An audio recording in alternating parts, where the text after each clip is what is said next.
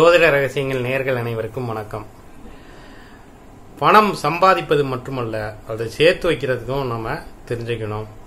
அந்த வகையில பர்ஸ்ல நாம என்னென்ன பொருட்கள் வைத்துக் கொண்டால் அது பணத்தை ஈர்க்கக்கூடிய விஷயமாக அது மாறும், நமக்கு பணத்தை தேடி கொண்டு வரும் என்பதை பற்றி தான் நாம இந்த காணொலியில் பார்க்க போகின்றோம். அந்த வகையில் இன்று நாம் பார்க்க போவது கோமதி சக்கரம் என்று சொல்லப்படக்கூடிய அந்த பொருளை நீங்கள் உங்கள் பர்ஸ்ல வச்சுக்கிறது ரொம்ப நல்லது. கோமதி சக்கரங்கிறது இந்த மாதிரி இருக்கும். இதுலயே இடம் சுழி வலம் சுழி அப்படிங்கிற இதெல்லாம் இருக்கு. கோமதி சக்கரம் இதை பத்தி தனியா ஒரு வீடியோல கோமதி சக்கரத்தை பத்தி சொல்றேன். இப்ப நம்ம பர்ஸ்ல இந்த கோமதி சக்கரம் வைத்துக் கொண்டால் மிகவும் நல்லது.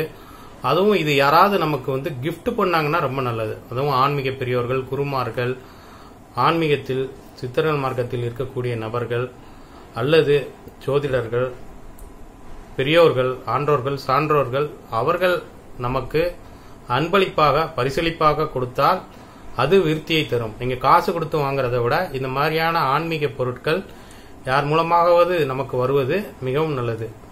எனக்கு இது மிகவும் நெருக்கமான ஒரு நண்பர் கொடுத்ததுதான். அதுவும் ஆன்மீகத்தில் இருக்கக்கூடிய தவநிலையில் சித்த நெறியில் இருக்கக்கூடிய ஒருவர் கொடுத்ததுதான் இந்த கோமதி சக்கரம்.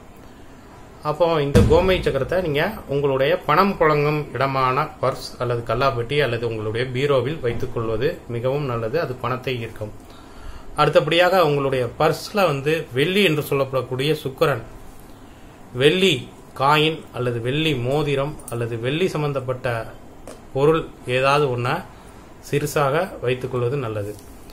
தங்கம், குரு சம்பந்தப்பட்டது, அதையும் சிறு தங்க நாணயம் அல்லது தங்க பொருள் ஏதேனும் ஒன்றை நீங்கள் உங்கள் பர்ஸ்ல வச்சுக்கலாம். வெள்ளி அல்லது தங்கரம் இது ரெண்டுல ஏதாவது ஒன்று கூட வச்சுக்கலாம். வசதி உள்ளவர்கள் தங்கம் வைத்துக் கொள்ளலாம். வசதி குறைவாக இருப்பவர்கள் வெள்ளி வைத்துக் கொள்ளலாம். உங்கள் வசதிக்கு பொறுத்து அது வச்சுக்கோங்க. அதையும் வைத்துக் கொள்ள இயலாதவர்கள் இரும்பை கூட வச்சுக்கலாம். இரும்பு பொருளை எடுத்து வைத்துக்கலாம். அல்லது காயின் என்று சொல்லப்படக்கூடிய சில்லறை காசுகள், 5 ரூபாய் காயின் அல்லது 10 ரூபாய் காயின், அந்த காயின் ஆனால் எப்பவுமே செலவு பண்ணக்கூடாது. அதை எப்பவுமே வச்சுக்கணும்.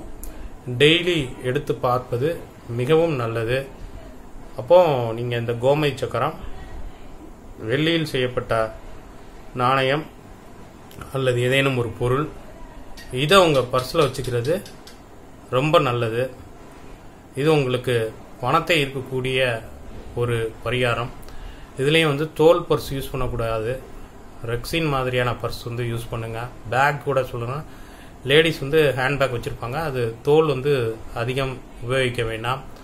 வாரத்திற்கு ஒரு முறை அல்லது அடிக்கடி நீங்க 2 நாளைக்கு ஒரு தடவையாவது பர்ஸை சுத்தம் செய்ய வேண்டும். அதில் இருக்கக்கூடிய தேவையற்ற குப்பைகளை எல்லாம் வெளியே எடுத்து போட்டு விட வேண்டும். இதை செய்தால் உங்களுக்கு பணம் கண்டிப்பாக பெருகும். நன்றி, மகிழ்ச்சி, வணக்கம். பிரேம்சந்த் நம்பிராஜன்.